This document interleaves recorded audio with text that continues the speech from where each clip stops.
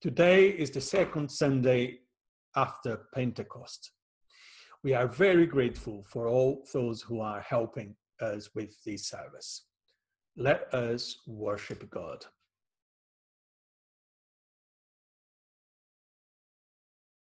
Let us pray. Heavenly God, you who sent your Son to give us life in all its fullness, we worship you. Lord, there is nothing that is too difficult for you. We trust you. God, please keep us strong and joyful in the knowledge that you are always with us and will protect us. May our belief and trust in you shine forth to others and be a testament of the joy we have in you. Father, help us to trust your guidance and put our faith in you. When we are not sure what to do or which way to go, you promise to guide us. You will not forsake us. Father, your guidance goes beyond the range of human reasoning. Gracious and loving Lord, help us understand more deeply still that though you are our Creator, you are also our Father and our friend. Father, in these difficult days, when time may weigh heavily on us, may we take time to be quiet alone with you, and, by doing so, feel closer to you and understand your will. Help us to be faithful to you in all we do. Please help us to trust your goodness, even when we cannot see it. We rejoice in your goodness. Gracious Father, make us kinder, more self-denying, more like you. Teach us to give up our comforts for others. Make us kind in thought, word, and deed. Teach us that it is better to give than to receive, to put others before ourselves. Dear Lord, forgive us when we so often see the bad and not the many blessings which you have given us. May we find joy in your everlasting love and remember that you are today what you have always been. In Jesus' name, Amen.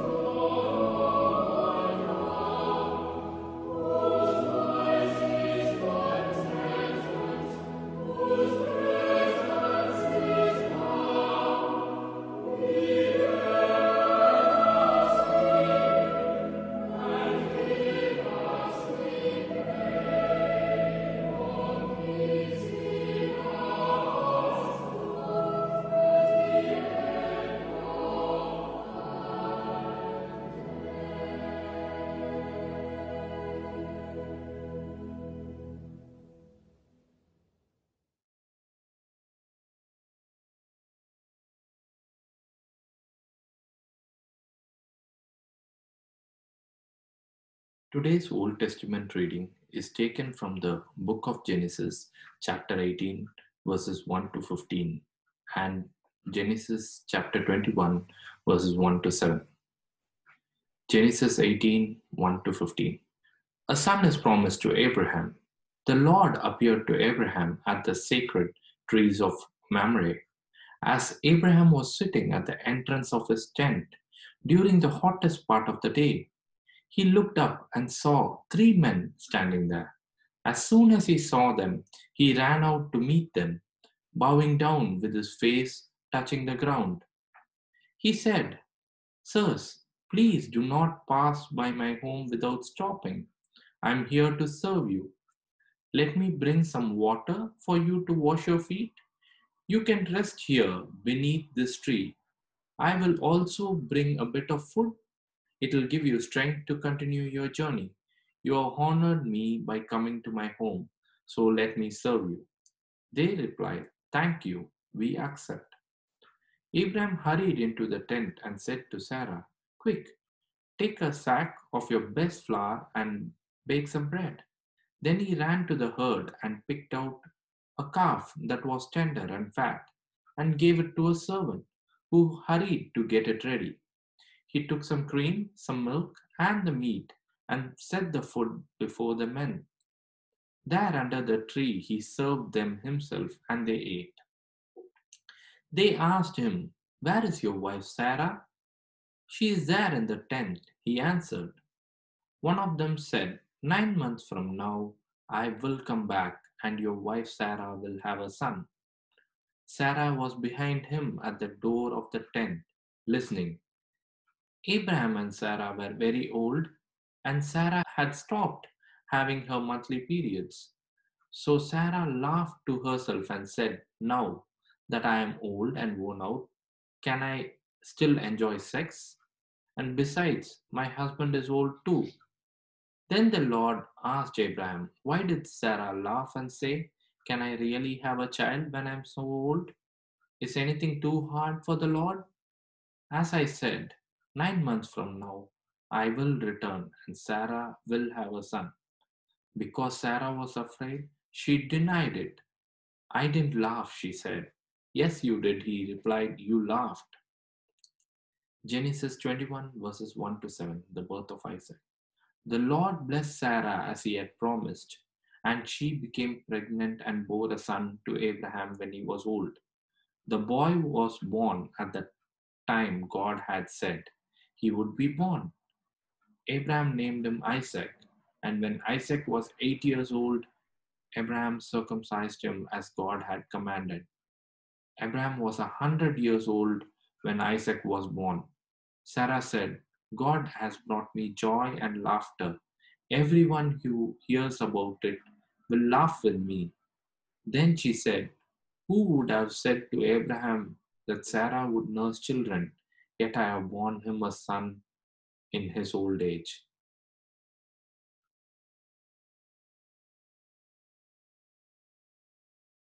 The gospel reading for today is taken from the book of Matthew, chapter 9, verse 35, and Matthew, chapter 10, verse 8.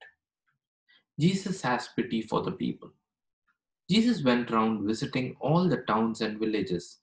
He taught in the synagogues, preached the good news about the kingdom, and healed people with every kind of disease and sickness. Matthew 10:8.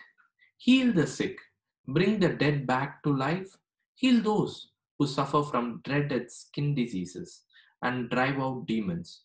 You have received without paying, so give without being paid. This is the word of the Lord. Thanks be to God.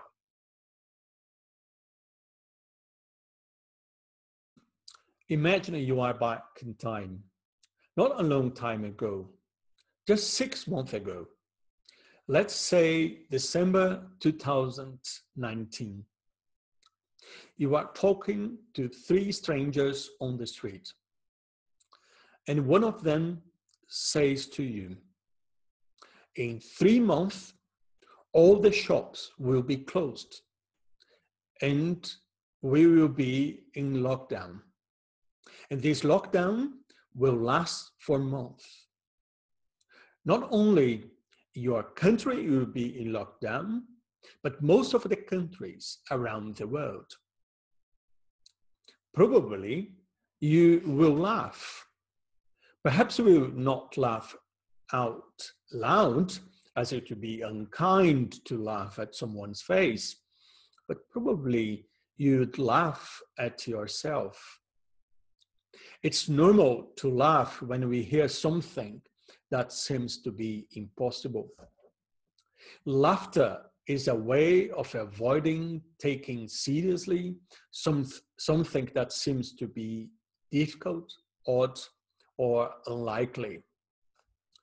Sarah laughed to herself at the news that those strangers announced were at the same time difficult, odd, and unlikely.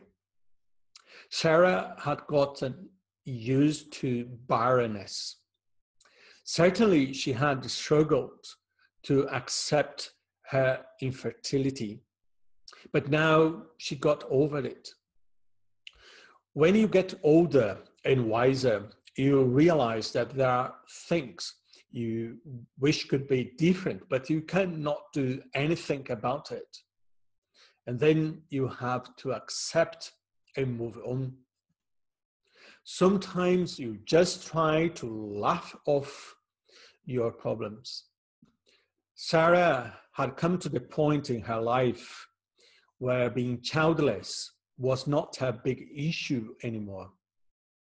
However, she did not want to be reminded of the fact that she could not give her husband a child. She did not want to hear promises telling her she would get pregnant either. She knew that unrealistic expectations bring disappointment and frustration. In other words, laughter was a natural and normal reaction in that context.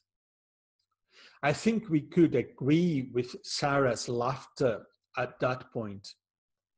However, by laughing, Sarah was avoiding answering to the question that those men were putting to her. Is anything too hard for the Lord? For those strangers, Sarah's laughter was an act of unbelief rather than a mechanism to cope with hard situations. By laughing, Sarah was avoiding change. Laughter can be a way to avoid transformation, to stop trying, to avoid getting out of your comfort zone, if you like. In other words, it may be a strategy of unbelief. Faith, on the contrary, challenges us to look for change, to try to solve things out, to heal the wounds of past traumas, to dream of another world, of another life. If there is something that this pandemic is teaching us, is that the world can be different from what it was before. Everyone would say that it was unrealistic, even imagine that this government would pay the salaries of workers in the private sector. Who would imagine that it's possible to do so many things from home? Who would even dream of reducing the traffic to the levels we had in the last month? I'm not saying that life under lockdown is better than life without restrictions, but I am saying that we need to use our imagination more. Is anything too hard for the Lord?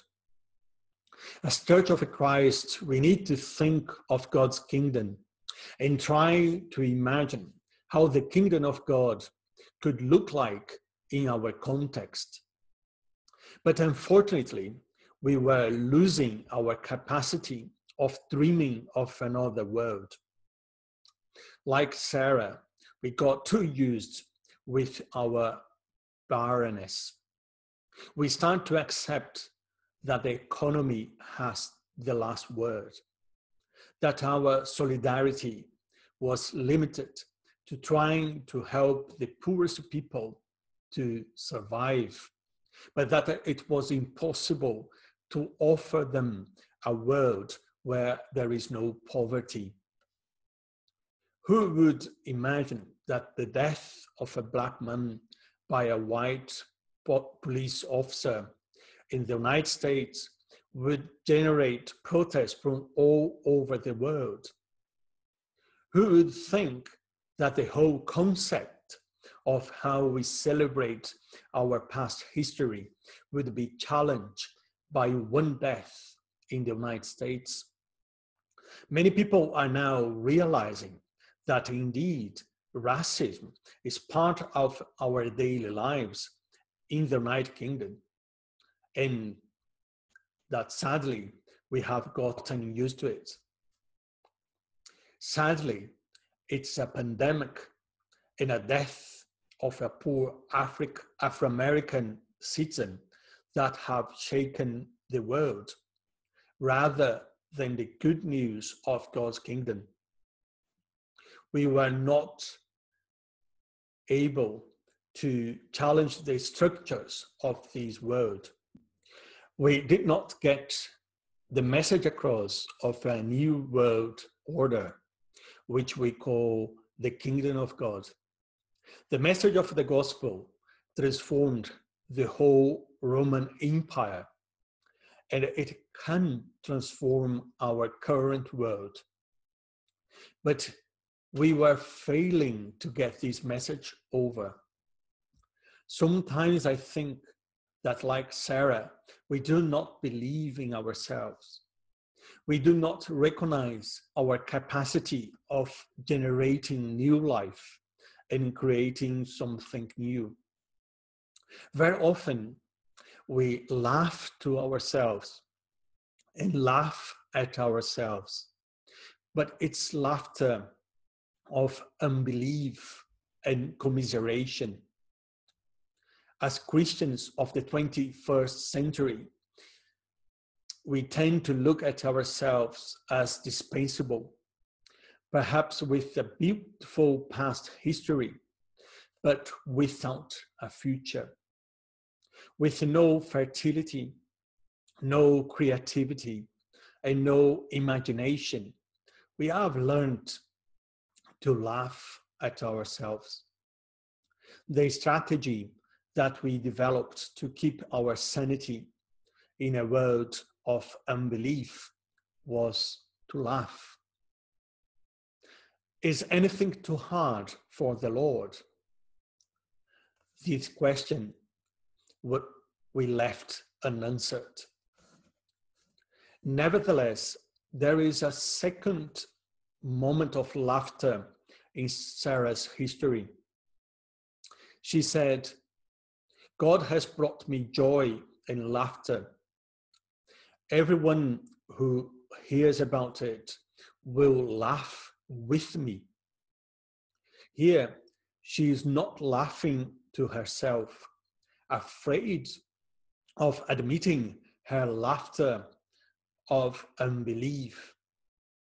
On the contrary, now she was inviting everyone to laugh with her, to celebrate with her. Sarah discovered she was not dispensable. She realized she had a future, that her story would continue forward. She had learned to dream with those strangers, and now she saw her dreams coming through. Her story challenges us to laugh, laughter of joy and hope, rather than laughter of unbelief and pity. Is anything too hard for the Lord? Laughter is the end of sorrow and weeping. It's the way that we receive the promise of God's kingdom It is the way that we celebrate together a world that we could not even believe to be possible. It is our strategy to work for a different kingdom, to imagine a new world where everyone can laugh together. Amen.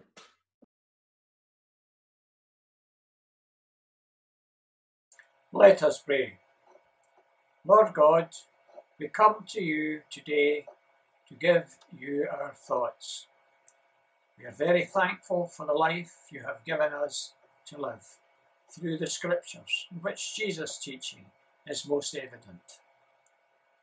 Your life, Father, puts a deep joy in our hearts and a guidance of how to deal with situations in the world in which we live. We confess, although knowing your way, we have failed many times to live to the standards which you require. Father, as you can see, the world in which we are living is under attack by this killer virus, and how thankful we are for all the people from the medical world and other services, along with the volunteers in all situations who are playing their part. Jesus sent out the disciples to heal people in all aspects of life. Father, we ask you to give us a new inspiration to copy the disciples. Father, help us to fight racism and religious bitterness, as we have seen in the past, and only 2 weeks ago, when a man in America was a victim of racism and did not deserve to die. Lord, we pray for the families who have lost loved ones to the virus epidemic worldwide, and also for the families who have in the past lost relatives and friends through bitterness and hate worldwide. Father, through the way you want us to live, help us to support our new pastor, Kleber, as we start to build up the St Andrew's West Parish Church here in the centre of Glasgow. Help us as we use Christian teaching of the Holy Spirit to direct our lives and that of others. Love, joy, peace, patience, kindness, goodness, faithfulness, humility, and self-control. Father, Jesus was asked, "What is the greatest commandment of all?" And he answered, "Love your Lord, your God, with all your heart, with all your soul, and with all your mind." Jesus also said, the second most important commandment is like it. Love your neighbour as you love yourself. We ask, Father, that through these 2 commandments, you help us to work for the good of our fellowship and the people we meet in our lives. Father, we pray for the family of Betty McEwen, who recently died. We pray also for other members of our congregation who have recently been bereaved, and for those who are ill at home or in hospital. We ask these things in the name of Jesus Christ our Lord. Amen.